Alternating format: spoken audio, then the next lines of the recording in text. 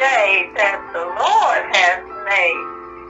We shall rejoice and be glad in it. Hallelujah, hallelujah. To God be the glory for all the good things He's done in our lives. Hallelujah, praise the Lord. Love you. But I guess the question, like these pictures of those two sowers, you see they actually dig the ground and put something in there. And the question I was saying is, so why sow on different grounds instead of good ground? Because we're not talking about a garden, right? We're talking about you, right? The heart of man. Well, you think about it. Think about this. On any given Sunday morning, what kind of people show up for church? Yeah, that's a whole, right? You got some people come to church upset. You got all kinds of, you don't know who's gonna show up. You don't. I mean, you got all kinds of grounds show up on Sunday morning. Yes, sir. That's the point, right. And Jesus is standing there, and he's got his disciples. He's got some people who will start following him. He recognizes, I got all kinds of soil right here in front of me. Right in front of me. I got Wayside, Stony. I got all kinds. He probably didn't list all of them. No, these are the most common ones, right? So that's why I want to make sure people understand that the sower is sowing into us, and he cares about all of us as far as he's sowing. And then so back to the CTI, mine was, and Bishop Elder got his too, when you're ready to look at it. And you just saw Brother Jackson. So once again, it's a kingdom sowers God's words. And then the devil took from the wayside, but he cannot on good fruitful ground. And he cannot because that has roots enough to bear the temptations, bear the issue that goes with it. I put in those scriptures in Matthew 9:12, which said, when Jesus heard that, he said unto them, they that be whole need not a physician. Whose CIT is this? That's mine. I'm just showing the scriptures that goes along. I don't see it. Where is it? I'm on the screen. You don't see nothing?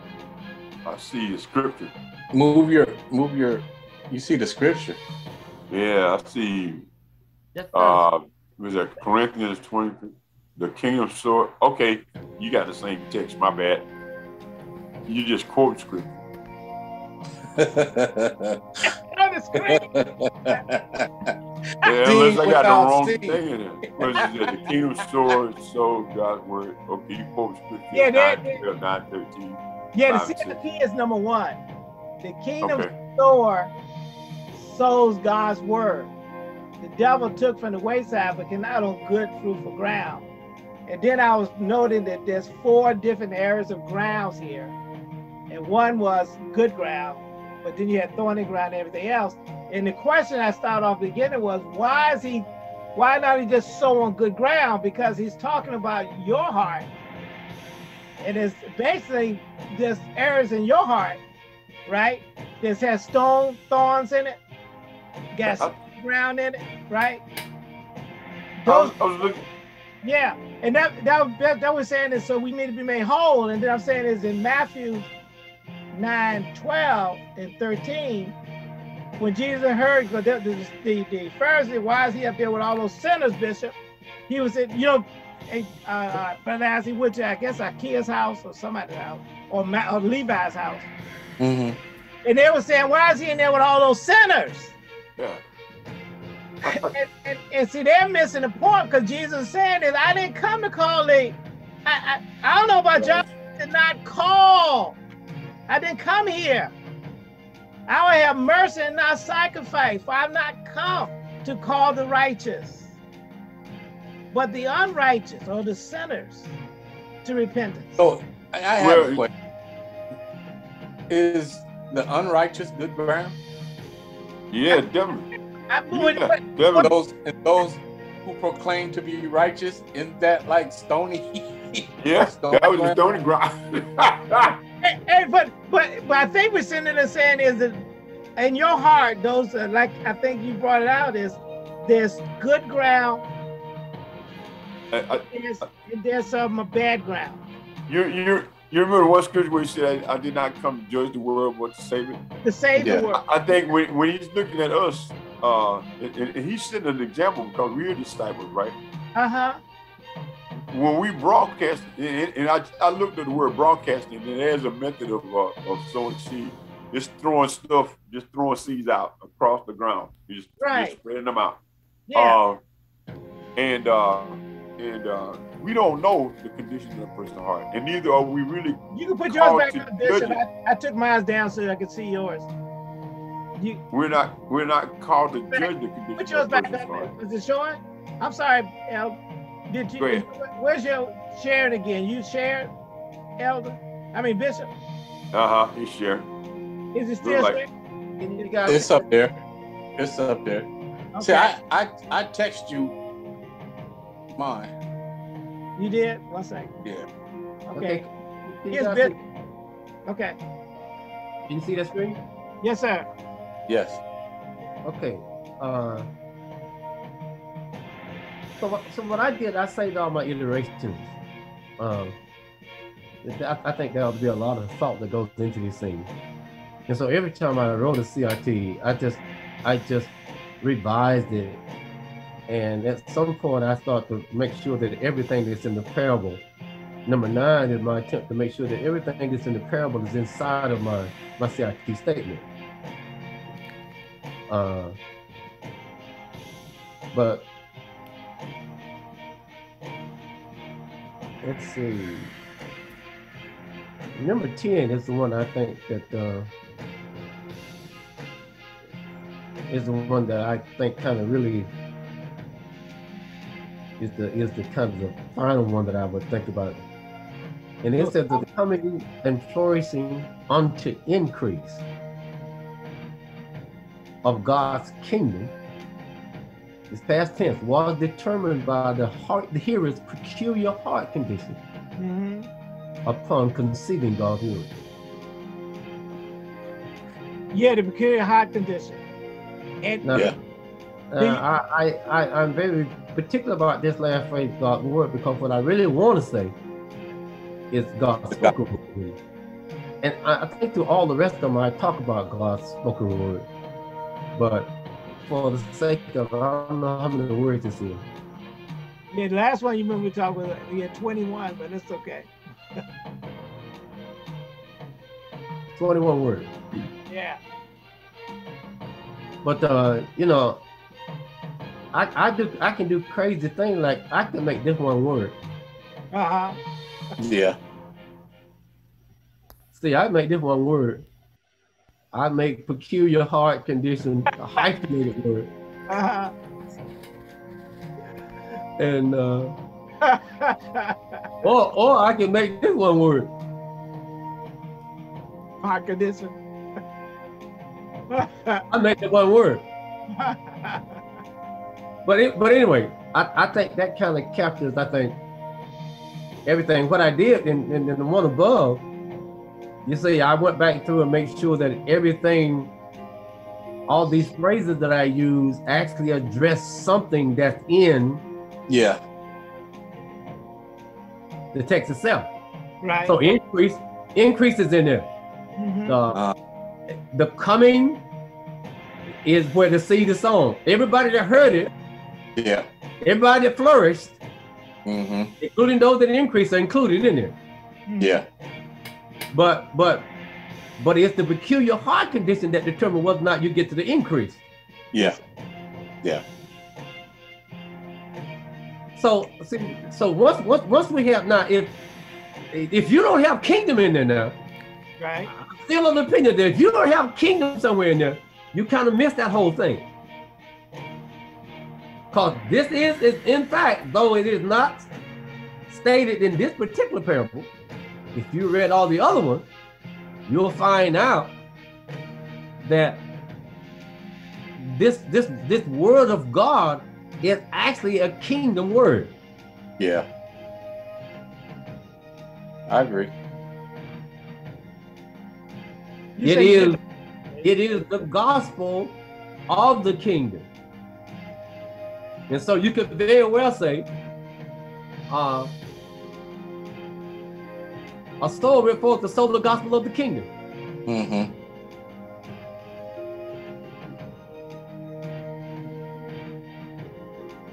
Thank you, Jesus. Thank you, Lord. But to get there, you see, I went through several iterations, and I think that when you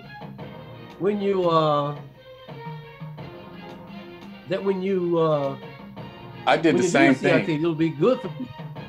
It'll be good for you. I did to capture all. But what's happening, you're thinking.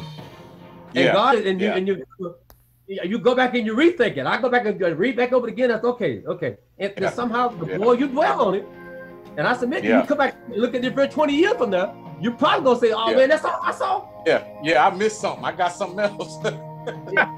Because I know I wish I did like you, Bishop.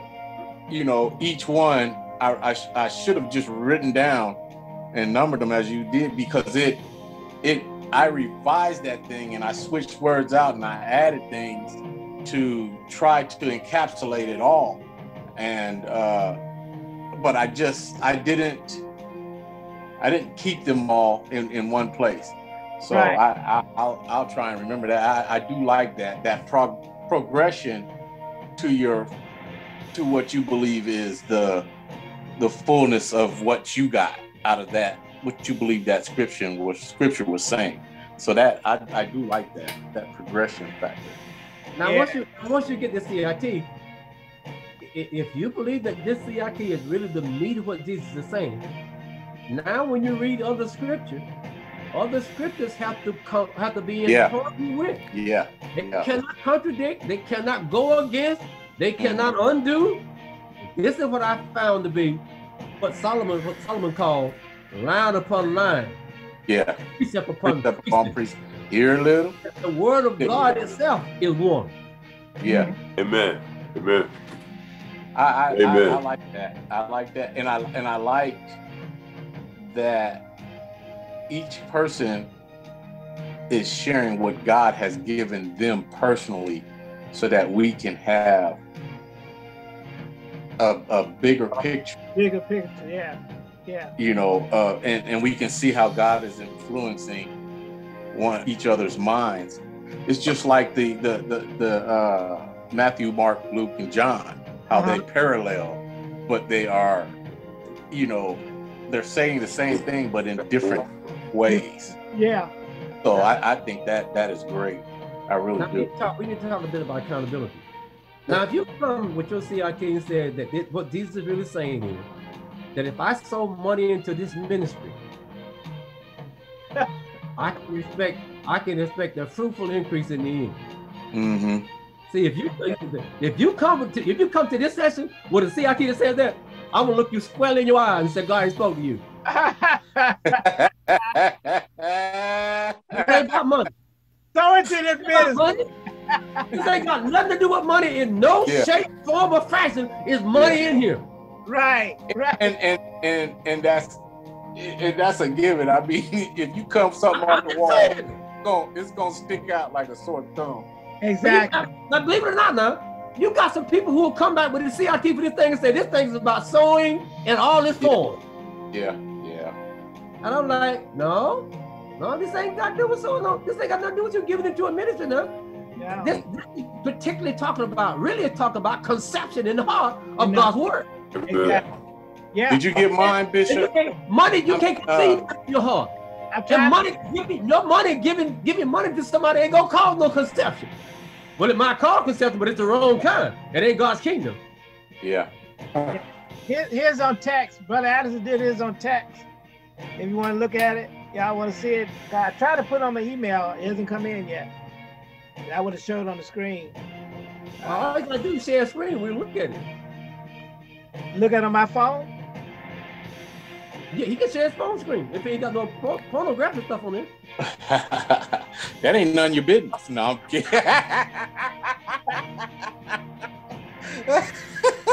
My bad, sorry. I repent.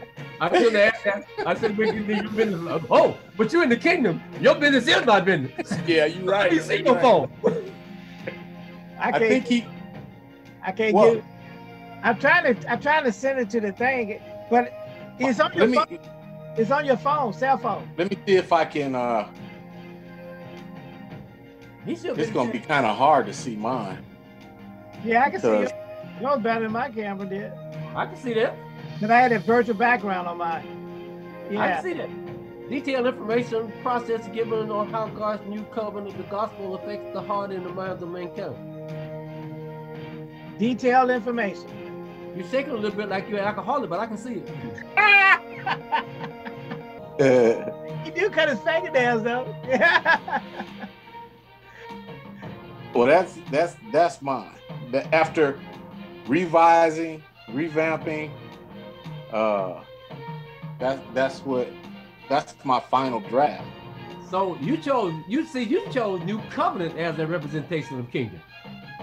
The New Covenant / the gospel. Okay. See, I can see kingdom in there. Yeah. You know, I'm stretching, but I can see kingdom in there. I got it's in there. But you got kingdom. I can see kingdom in there. It's in there. Well, you see, one of the things we got to do is, you see, we want to hold each other accountable for truth, because that's what's gonna help the body. Yeah.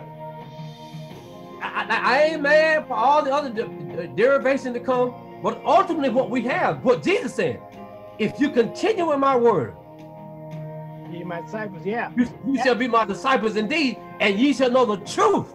Right. Yes. And the truth make you. The truth will make you free. And I like that. I always told people, I like the fact that sounds like there's a force behind it. And so anybody comes in as an alcoholic or anything else, homosexual, you name it, if you continue in this word, that word will make you free, because that word will make you whole. Because that's all he's trying to get you to do, be whole in that word. My word shall not return to me void. Come on now, that's the whole point. It's that, but it shall accomplish. Yes, sir. That's why it's so important. I think, like you said, that's what people are missing up, is that discipleship. We're not discipling people to continue and abide in that word. Or in this case, what we got out of today was be made whole. We're not discipling people to learn to become whole, letting him be the foundation. Hey, we got to bring the other back, man. He'll left him. Yeah. No. Well, yeah, we got it. Hey! No, I'm still in. Hey, that brother was in the spirit world. Leave him alone. He was with Jesus. No. He was with Jesus. Yeah, go share. Yeah, I hope so. Show me your CIT. All right. He gonna share it with y'all. Let me get out of the screen.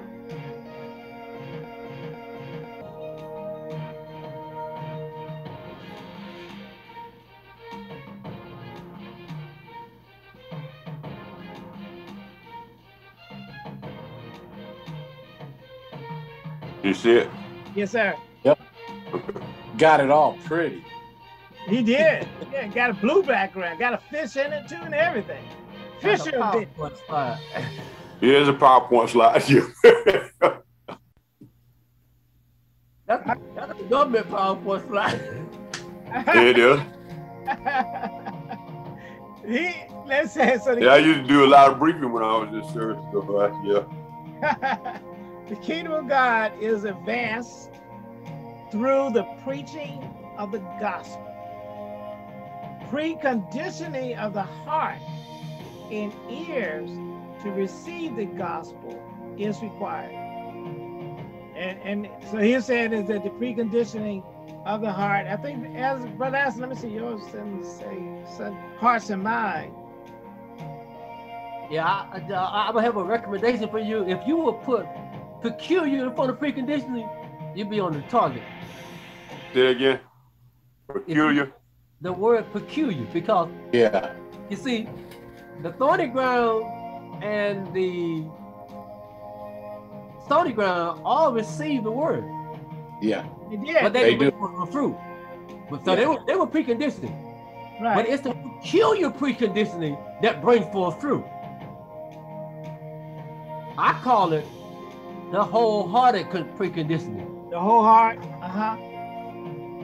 Because that's the whole point. It's the all of them receive that word. It's just the hardness of the heart, or the condition of the heart, determines its fruitfulness, or fruitfulness at all. Right? That's the whole point.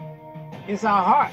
So he's sowing into the hearts of man, and in most people, there's some type of condition in man that's impacting the person's fruitfulness.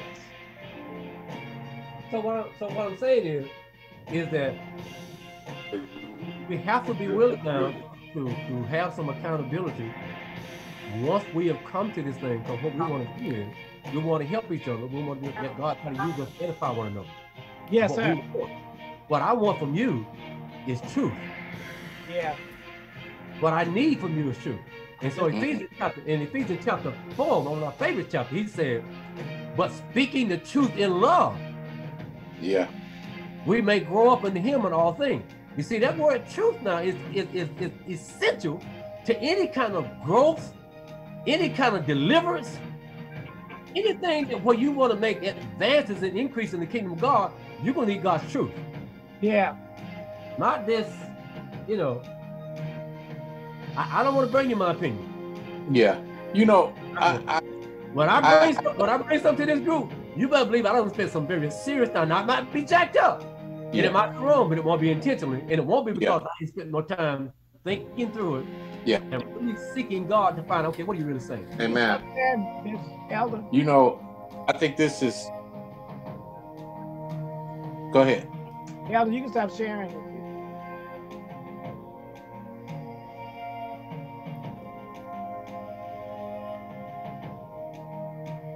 I think Ella know how to stop it. Hey, there you go. Hey, man. I had to figure out that. I found this one on the red button up there. I said, oh, that's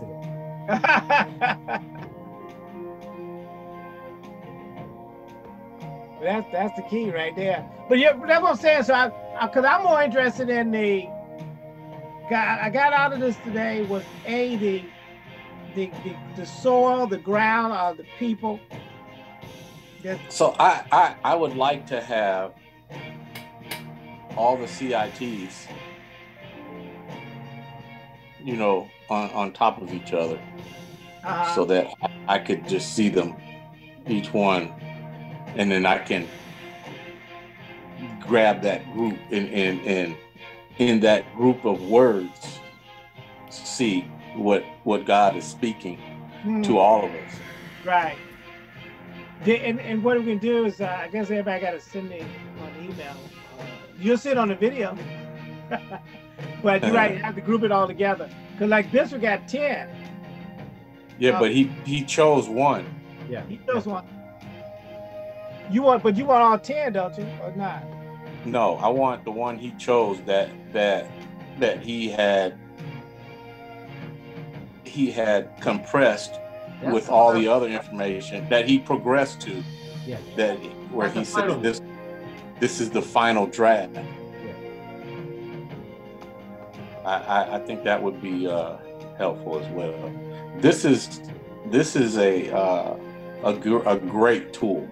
It really is, and it just makes me go on a whole nother level of diving into God's word to allow him to give it to me in a way to where I can regurgitate it, right, to encapsulate what he's given to me. Now I'm gonna say this to you. Y'all might think I'm crazy, but I'm gonna say this. I believe that when Jesus starts this story, I believe he starts out with one thing in his mind he's trying to teach. Mm-hmm. And it take all of these, it take this whole story scenario to get the message across. But I think he's got in his mind a very concise, compact kingdom truth that he's trying to spread. and he uses the story to spread it. Because he knows if he gives the statement as it is, they ain't gonna have no clue what he's talking about. No, not at all. So he breaks it down to something that they can understand. So basically what I'm saying, I think Jesus started out with a CRT. Yeah. Because to me, I'm saying that I think is that, okay, we're representing him, right? He is the sower. That, well, we all agree on that? Christ is the sower? Yeah, he's the sower. He's the initial sower. Right. Now, I believe he is the seed. He is both. He is both. He is both the seed and the sower. I believe he is the spoken word. Yeah. He is the manifestation of the spoken word. Well, that's true too. Now the question is, all right, now, are you a sower? We are sowers. Are we agreed to be? I have sown. You have sown. So we are sowers too. Representing Christ, right? You are called to the sowing ministry. Yes. Of reconciliation. Now we're talking. You are called to the sowing. You are called to the sowing ministry. Because preaching is sowing, right? Preaching is sowing the word of God. Yes. Right. And so so to walk away because Jesus. Thank you, Lord. Thank you, Lord. Well, I mean, because I think it's important for anybody even hearing too, is that we sow, but we sow into the hearts of man and understand that they have different conditions in their heart. Well, I tell you one thing, that word can be sown in their heart and moving from them from one ground to the next. Yeah. I think that is a process of the renewing of the mind. Renew the mind. You know, and to the point to where, you know, God's word takes precedent over what you've been accustomed to and what your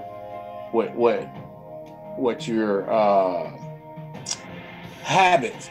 You move from habitual to God ordained.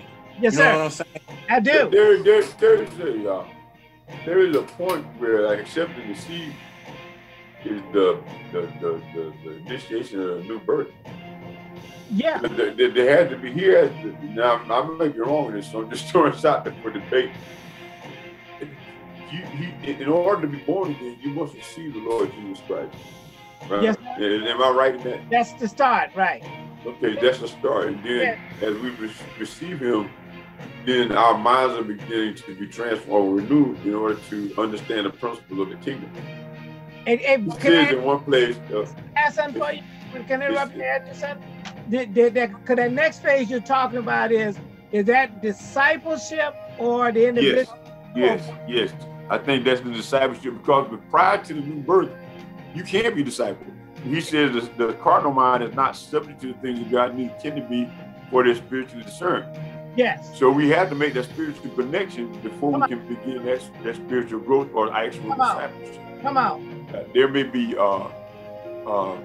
attempts, you know, like we spread the seed, you hit you one time, you're this, and they hit you one time, you're another, hit you. But finally, we hit the optimum condition, and the seed is now, it begins to germinate. It stays planted, and it begins to germinate. And that's the new birth. Yes, sir. Then we go from that point to discipleship. Discipleship. Because I think they hit Brother Addison, the Luke one. Would you think that fertilizer is discipleship? Yes, I do. I really do. I think it is the discipleship, because you know, you get that word and you get to moving, and then you get to that thorny ground. Yes, sir. And the cares of this world and the deceitfulness thereof. Yes, sir. And the lust of the flesh.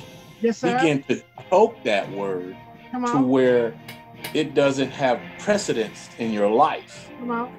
You're not yet a disciple. And then that discipleship is, you know, digging around that word. Come on now. And nourishing that word.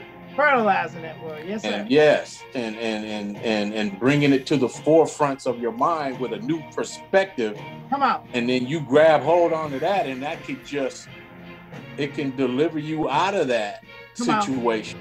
They can transport you out of them weeds and thorns into some good ground, or they can be like Roundup. Yes, sir. But